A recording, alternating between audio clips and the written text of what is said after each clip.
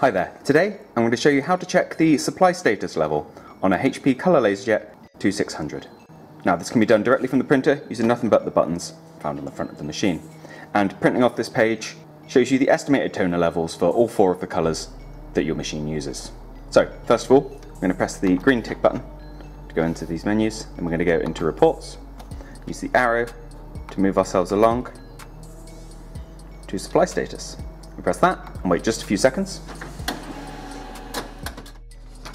Then we have a nice simple page that breaks down black, yellow, cyan and magenta, gives you percentages of how much toner it estimates is remaining, number of pages printed, things like that.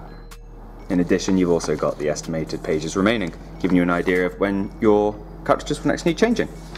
That's about all there is to see. If you were printing this page due to a concern with print quality and you wanted to see how much was left in your cartridges, I'd recommend checking out our separate video on printing test pages from this machine. We go through a couple different ways and I hopefully get you some answers that way. Otherwise, if you like this video, please do give us a like. If there's anything else you would like to know, please do let us know in the comments. Thank you for watching and I'll see you next time. Take care. Bye bye.